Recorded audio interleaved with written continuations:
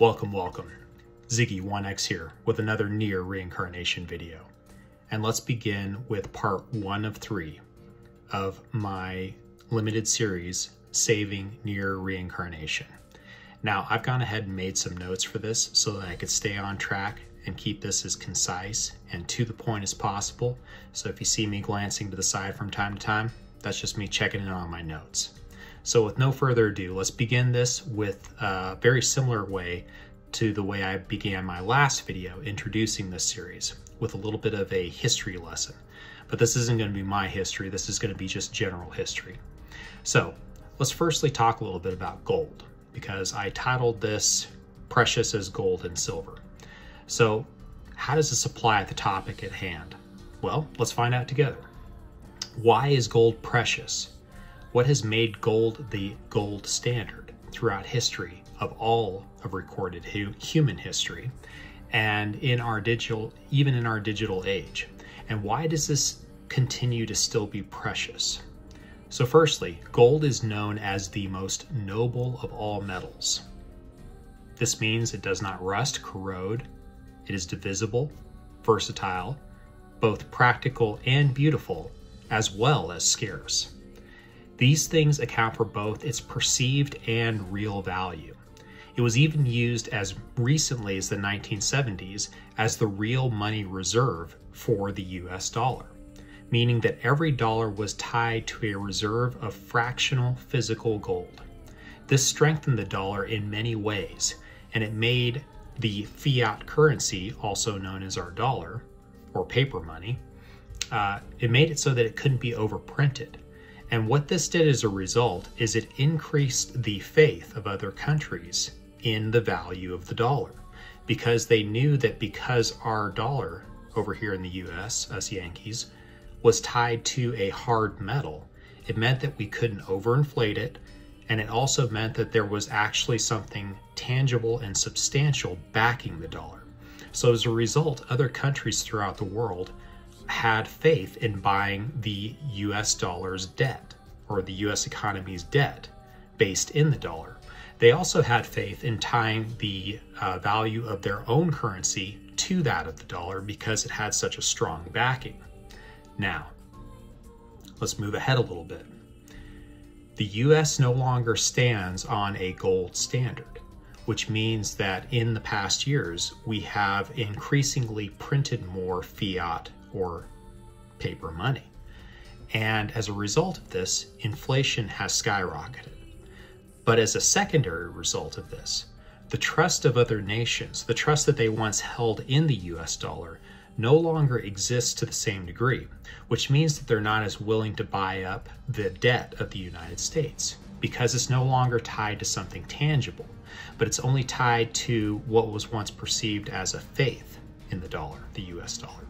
So how does this apply to NieR reincarnation, and how do we take this economics lesson and tie it into this game? Well, let's talk about this a little bit.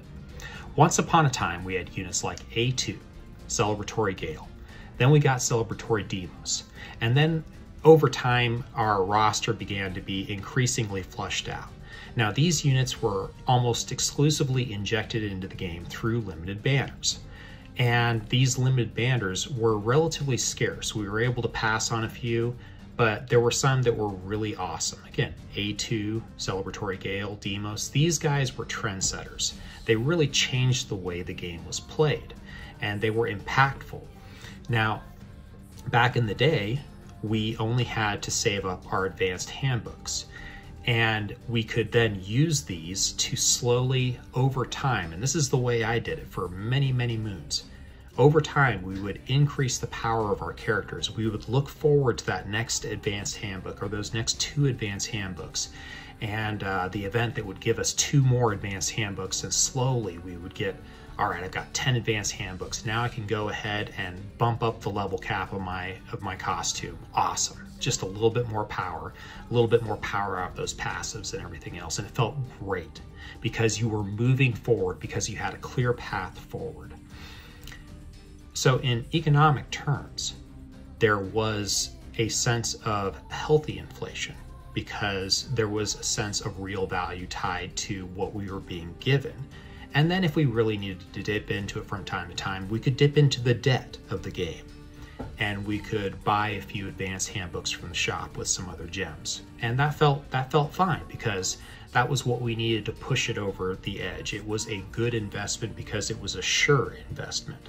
And occasionally we'd take those gems and gamble them a little bit on the banners. And if we lost, we lost. If we won, we won. And it was just a part of the game. Now, this all changed with the Awakenings, though. And let me tell you how.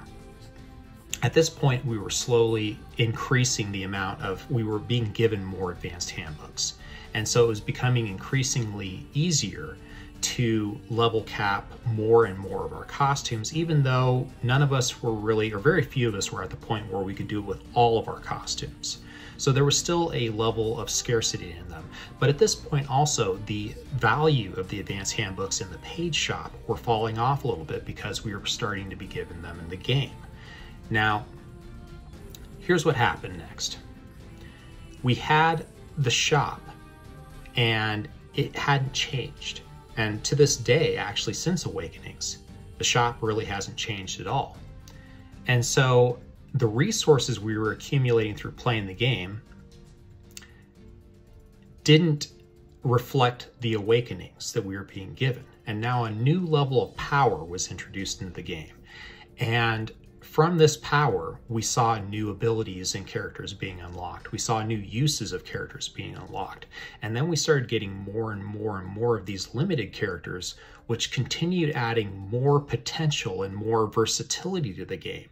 And so we started feeling a pressure to start chasing these units. But then once we realized we got them, we realized we couldn't get away no longer with just 1 or 2 copies of them.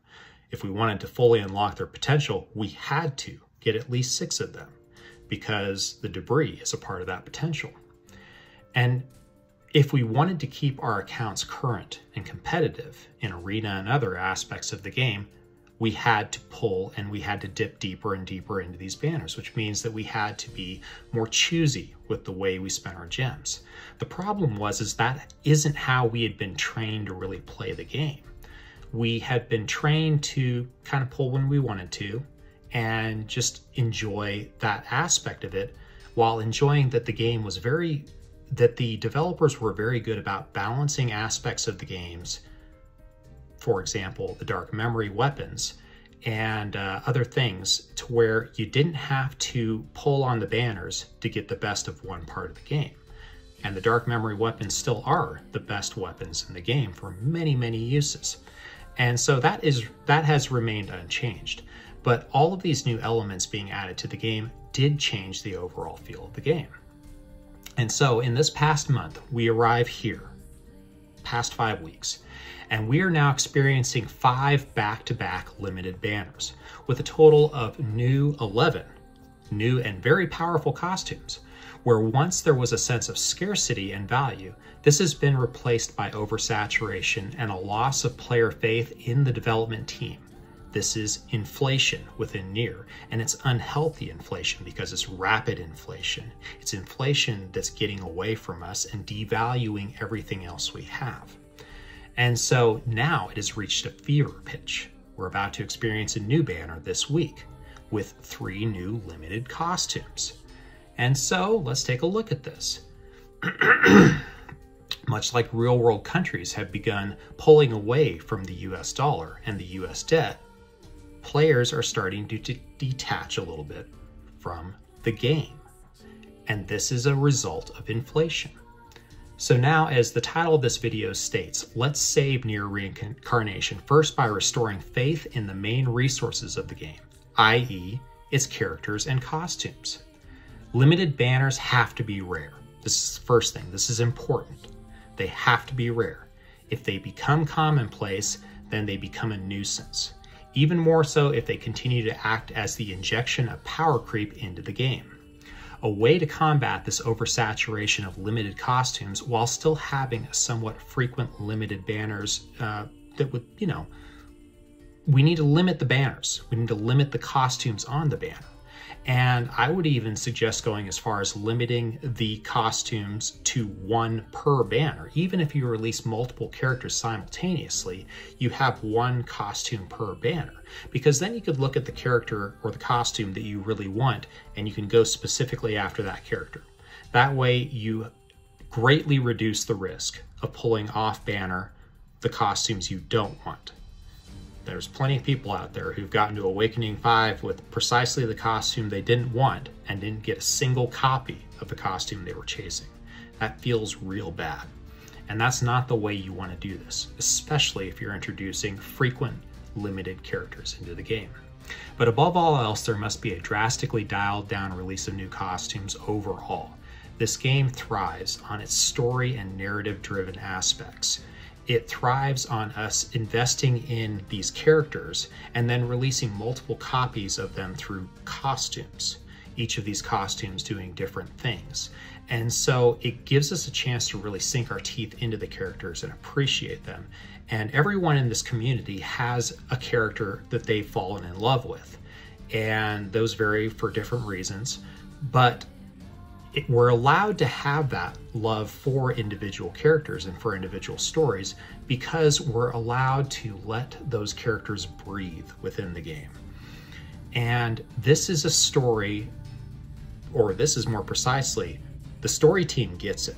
The story team understands that allowing a story to breathe and allowing it to slowly develop and mature over time and allow you to see aspects of a character you didn't see at first. Maybe one of these days I will see a story where I actually start to like Argo, for example. So far, not yet, but maybe I'll see a side of him told from a different view or a different perspective where Argo actually all of a sudden clicks with me because this character has been given room to breathe.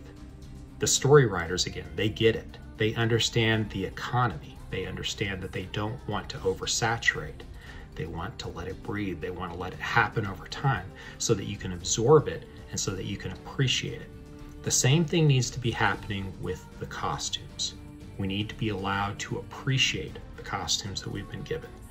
And furthermore, there absolutely has to be a form of generic awakening stone injected into the game as a farmable resource. But also, and I will dive into this in part 3 of this series, also into the shop to give the shop added value. And furthermore, into the paid banners, I will add.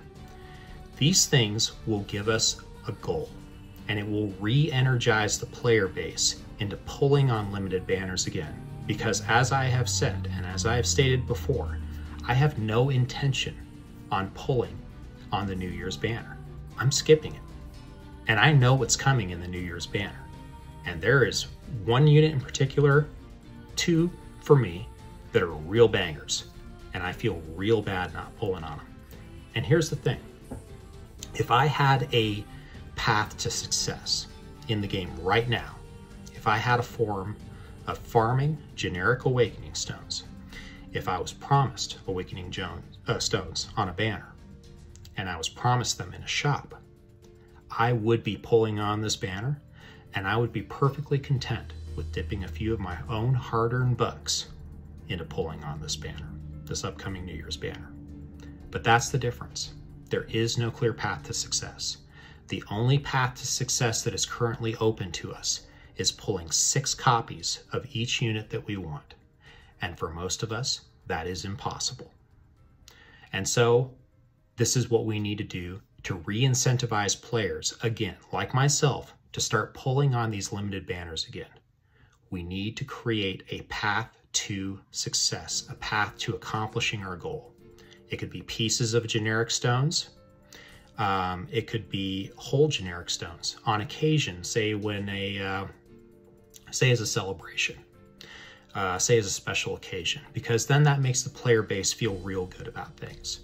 But just like we were given advanced handbooks back in the day, and we didn't feel like we had to pull 4 copies of A2 back in the day because we knew that advanced handbooks were coming at some point, we were given that path to success. We were given that path, even if it was a month or so down the road, we knew that we would at some point in the not too distant future be able to maximize the potential of the character we had really fallen in love with. So it basically encouraged us to chase those units. So this is the first part of my video, and I'm going to pull it to an end. And I'm going to just finally say this here. In summary, if the banners are to be seen as a net good, then there has to be a value in them. Receiving 5 limited costumes in a row that do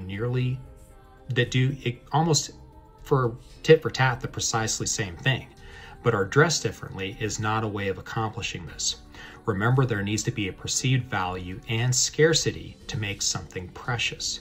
After all, if gold grew on trees, we would still use it in our electronics, but we certainly wouldn't make our jewelry out of it or tie our entire monetary system to it. So I'm going to leave it there. Developers, I hope one of you guys sees this. I hope that the community at large understands where I'm coming from and talking about this as an economic argument, because this is an economy that we're talking about within this game. And I hope that something I said may have been insightful. Maybe even you guys learned a little history lesson. So I'm going to go ahead and leave it here, and I will move on to the next video, part 2, consistency. And look forward to that video in the not too distant future. And until then, peace out, y'all. Have a good night. Bye.